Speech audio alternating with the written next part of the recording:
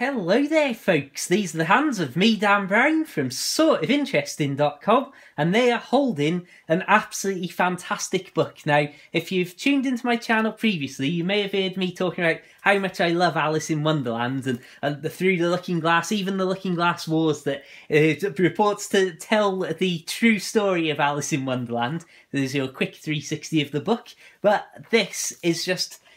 almost ignore the story outright on this one and just enjoy this for the piece of art that it is. This is one of my favourite books in my collection, as I've got a lot of plain old simple paper books there. If I just reach out of shot in the background here, you may also be interested in checking out my future video on Mr. Bliss. This is another one of my favourite books, and a very unknown, one of the lesser known Tolkien books there. But we want to get stuck into this unbelievable book. So if I line this up at the bottom of the screen here, that should give you a clue of just how much this pop-up book is about to pop up. And opening up these pages here, oh, absolutely wonderful. I love this opening page. There's a few things to show you here, but just this sheer amount of 3D pop-up you have got here, just reaching out of the book there. I mean, how beautiful, how wonderful. And you've got the Queen and Mad Hatter and the Cheshire Cat hidden there, little Alice there too. Oh, I see a white rabbit. He might be very late, I wonder. But just to give you an overview of the book, we're not going to go through every single thing here, but you have the stories that I've told over these small side pages, and even these have got their own 3D pop-up images here, which is just fantastic. And I love this one here of Alice swimming for safety, and as you open and close you've got the motion of her kicking her arms and legs out to swim there. Just fantastic. One final thing that I'll show you on this opening page is this little tab here. It says open me, and then we have got pull me up and look inside. So I'm not sure why I said that so weirdly, but as you can see, we've got this huge bit that pops up and pulls away from the page, and if you look inside there, you will see Alice tumbling down the hole. I wonder whether he might have anything to do with this. I'll let you find out. So, if I try and line this up for the camera now, please forgive me, as you can imagine this is pretty tricky to do freehand. But if we can get this up here, how fantastic is that effect? You can see Alice is on a bit of perspex there, just slightly raised from the bottom, so it gives it all that super 3D effect here. And again, I just really do absolutely love this. Absolutely, oh, absolutely fantastic little book, this.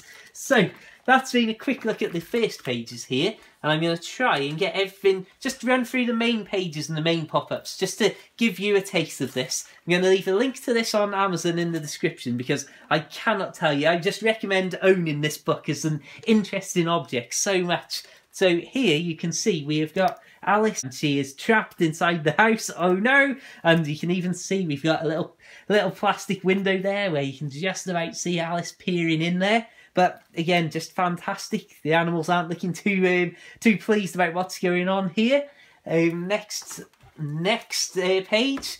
This one I love as well. I'll show you one of the things I love. Again, a lot of motion here going on as it all raises up.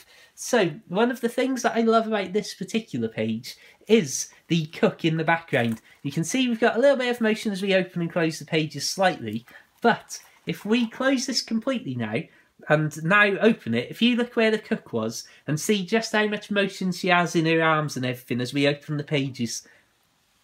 And I don't know what it is, but it's like I say, I love the 3D, like the incredible 3D elements of this book, but I also love some of these amazing little bits of motion here. So there's one thing that I really want to show you here with the little book pop-up part, and that is this lovely little animation as you open up.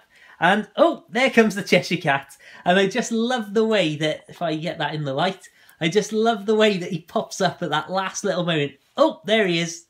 There he is. Anyway, let's get away from that distraction. Hours of fun, this book, as you can see. And this, one of my favourite scenes ever from any of literature, I suppose. The Hatter's Tea Party. You can see Alice is not looking very happy at all there. But again, just this beautiful little 3D pop-up. And I love, like I say, how it can make, how it's so cleverly crafted, this book, that you can see you've got not only like teacups and things like that appearing on the table, but the table itself popping up from obviously completely flat to being some sort of almost isometric view of the table here. Absolutely great stuff again. Next page. This one I think is my least favourite of the pages, but that's not to say that it's not still great.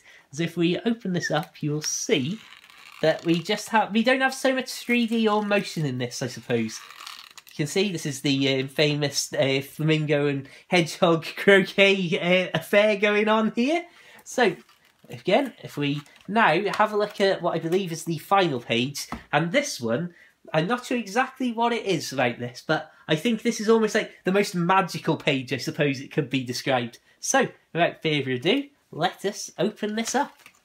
And how beautiful is this? I mean, what is the finale? Just the colours, how 3D it is with all these bits sticking out in all sorts of directions. Just amazing stuff. And Alice, again, not looking too pleased to be in the middle of all this action and excitement. But what an absolutely beautiful work this book is. Oh, just great stuff. So, I've done a video like this on this book in the past, but I just wanted to do another one as I've been creating a new sort of ongoing weekly series of reviews and recommendations of things from books to audiobooks and podcasts, YouTube channels and stuff. And I really just wanted to throw this out to all of the new subscribers since years ago when I first did a video on this book, as I wholeheartedly believe, as you've probably gathered from this video, that this is an item worth owning. Just fantastic, absolutely beautiful.